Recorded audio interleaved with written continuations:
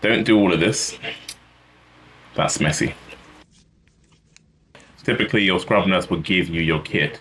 So I'm just going to mount it in the packet and pull the packet away. The needle stays close to me. We're going to do an interrupted suture. This is the angle of entry, not this, this. You want to be 90 degrees in. So we're going to rotate, take a bite, and rotate. I'm going to push it in slightly further, and I'm going to grab the body, not the point.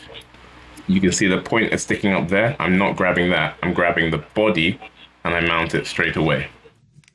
Pay attention to this. My forceps are in my palm. Keep them there. You're going to pull your suture with one hand, and with your index finger, you're going to curl it. You're not doing tug of war.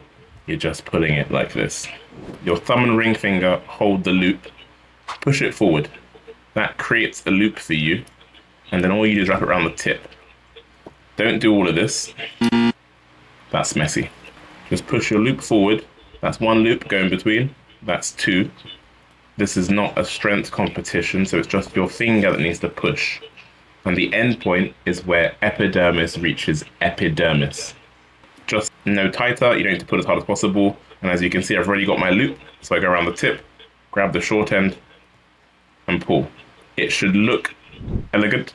It should look nice to watch.